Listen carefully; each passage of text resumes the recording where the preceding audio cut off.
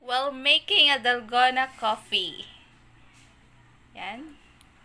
1 tablespoon of coffee. And then,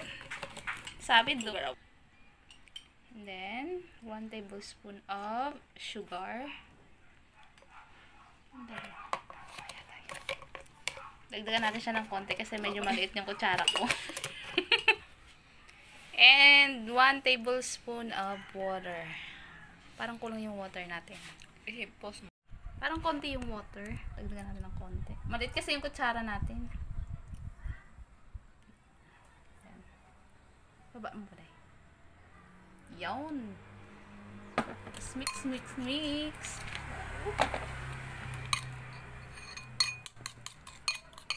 Guys.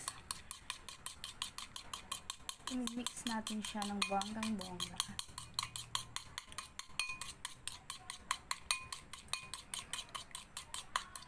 Sana hindi fail. Parang ang pait naman. Isang kutsara lang. Sabi kasi isang kutsara eh. Baka tablespoon lang yun. Hindi kutsara talaga yun. Yan, mix, mix, mix natin siya ng bonggang-bongga. Kailangan daw maging doble yung ano niya. Yung texture niya. Mas maganda kung meron kayong mixer. Wala kasi yung mixer kaya kutsara lang. Pour. Yeah. Okay. Nakakapagod pala to. Exercise.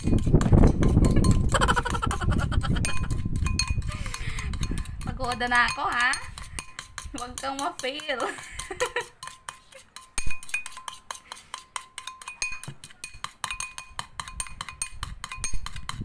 Sigurado to. Ito yung naman ito yung nilalagay. Baka naman may nilalagay pang iba.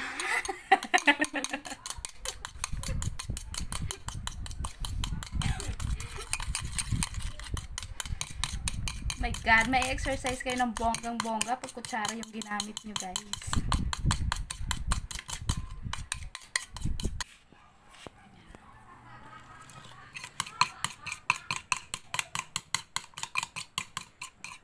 Ano natin, pagsama-sama natin siya. Ayan, mga ano na to. 2 minutes ko na siyang hinahalo. Pinabate. Pero in fairness, parang Ano siya? parang Chocolate na. nag-ano na siya. Nag-effect na siya. Dark chocolate. Nag-light na yung color niya. I like it na. Mga ano pa, 2 minutes pa natin i-mix.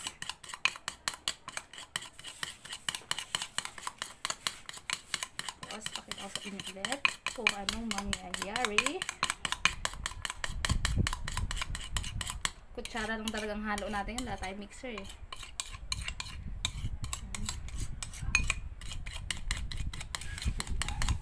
I'm so tired na ha. In fairness, nakakapagod pa lang magkape nito.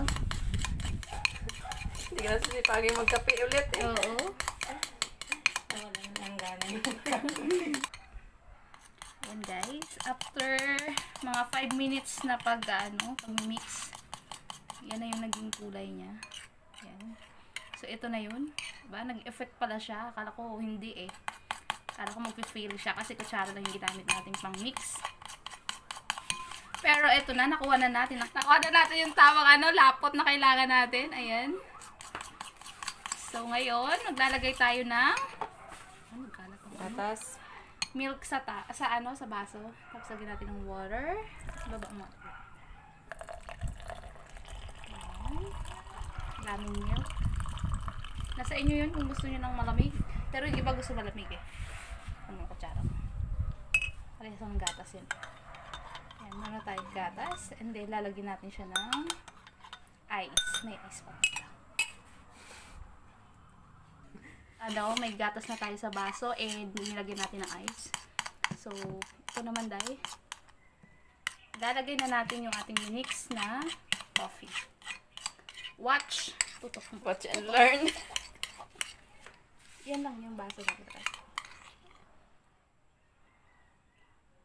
Wow! Creamy! Tapos ilalagay natin siya lahat.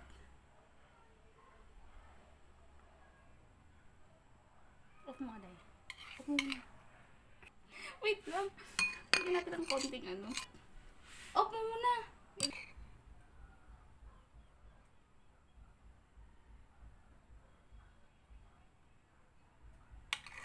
Ito to guys. Our Dalgona coffee.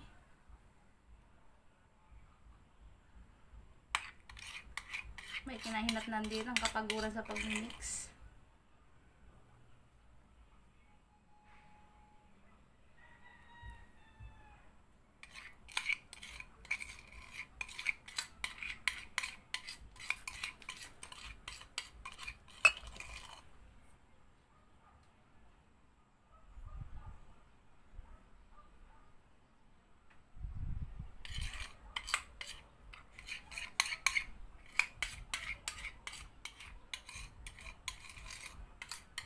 Daming tira.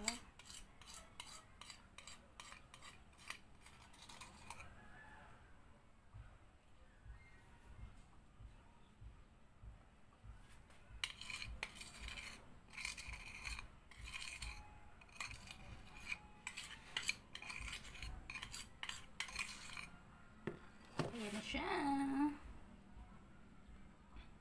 Wait lang. Presenting.